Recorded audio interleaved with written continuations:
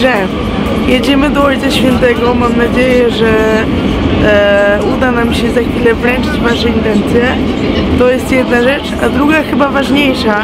Nie zdążyłam jeszcze zajrzeć do Ewangelii, ale zdążyłam zajrzeć do pierwszego czytania i to słowo znowu do nas pasuje i to jest dla mnie w ogóle arcy, dlatego że dzisiaj w Dziejach Apostolskich jest napisane, że wszyscy spotkali się w jednym miejscu i modlili się razem. Dzisiaj dotarliśmy do Janków, do mojej wspólnoty i modliliśmy się wczoraj razem. Modliliśmy się też za was. To był nasz mały wieczernik białym duchem i mam nadzieję, że wy wczoraj, dzisiaj i już zawsze będziecie doświadczać w taki sposób tego, który jest nieustannie. No i tyle.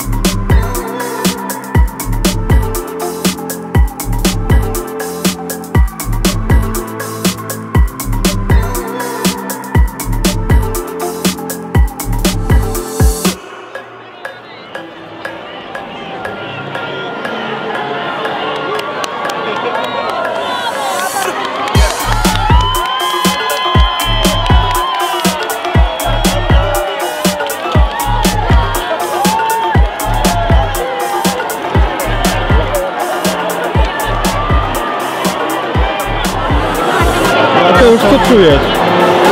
Spokój i radość, jakby tata przejechał obok.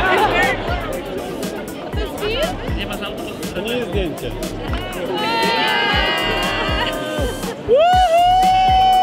Nie słyszycie, Basia! Robimy falę!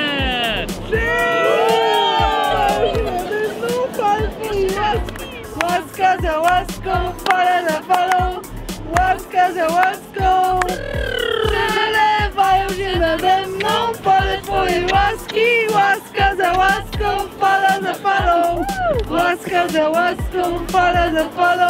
To będzie teledysk tego kawałka. Basia, chcesz coś powiedzieć teraz? Nie.